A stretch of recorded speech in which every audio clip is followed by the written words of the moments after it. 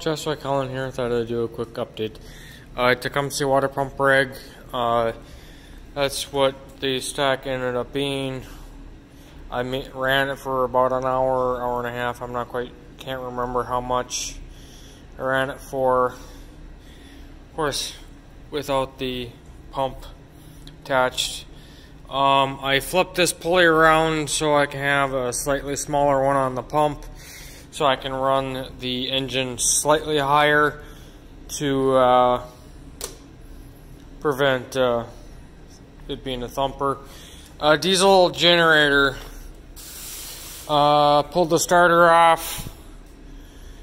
Checked that. Turned out to be fine. It ended up being a bad connection for the trigger wire.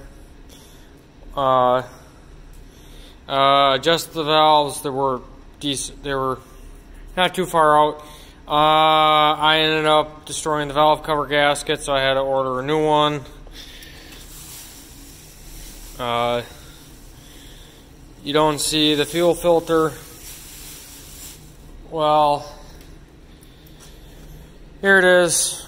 The new filter I bought does not even fit in the housing, let alone it has a bigger opening on it, so got a new one on order.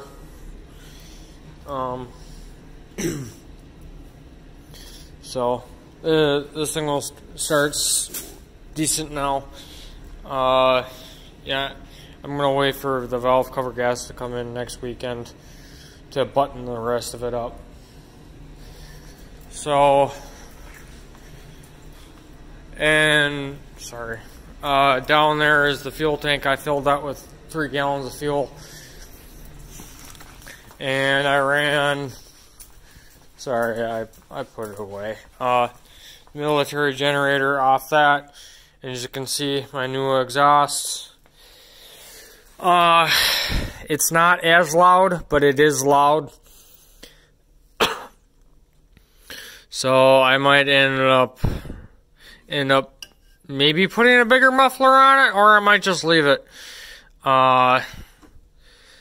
So I ran it for an hour, 2.5, 3 hours. Had no problems on that 350 watt load. And the thing only pulls fuel when it needs it, so that's literally, I'll have more of an update next weekend. So I feel pretty good on getting stuff done. That thing is done. That can go to my storage unit, but I gotta thaw more ice in front of it. Oh well. I'll be right back. I'm back. I figured I'd go over what the starter tests actually came out to be. Don't worry about this part number, because that's just a part number that he put in to make the thing work. 13.95. And that thing spun super fast. 52.74 amps is what it pulled. That equates to about 735 watts. Unloaded. That thing cranks pretty good. I did tear apart that starter. Right there. Pulled the solenoid off, made sure that worked. Bench tested it, and I also lubed the throat fork and the bearing on the front of it. So I figured I would add that. Be right back. Hello, Josh McCollum. Thought I'd do a quick update on the diesel generator. As you can see, the shrouds are back on. In the background, you can hear my military generator running. I'm doing sort of a fuel consumption test. Well, anyways, back to this. Got the new valve cover gasket put on. Fuel filter was a different story. Okay, I bought a new filter housing, came with a filter. Funny story is, this is the filter I bought. Thought I would fit this. No. It ended up being this size. So I ended up just using the old filter housing and the new filter putting it back on the generator, because that part right there where the bolt goes is actually thicker. So I figured, you know what, I'm just gonna put that back on. And I had to bleed the fuel system on it. Once I ran it for about 10 minutes, maybe 5. It blew a bunch of white smoke, but that was primarily due to there's a little bit of air left in the line. I'm gonna button this back up and run it for about 2 hours. See how it goes. I put the valve lash, according to my manual, to about 0.2 millimeters on the high end, or on the loose end. It also called for 0.15 millimeter. I went on the slightly higher and it will eventually wear in. I tested the new voltage regulator. It's hovering about 12.45 to 12.55. Occasionally it bumps up to 13. I'll keep an eye on it. I'm going to get the governor set to exactly perfect because I got my tools here and I'm not under a time crunch. Be right back. Hello, I'm back.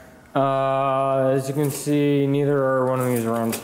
A, it's close to supper. I don't feel like running that until I actually have some supper. And B, this thing ain't charging again.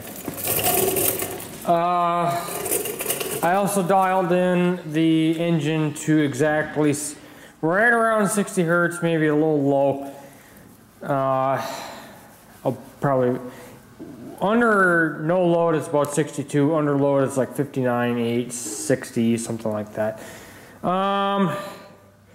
Big topic is this little 5 amp fuse, I don't know if you can tell, it's blown. So it's probably a hindsight that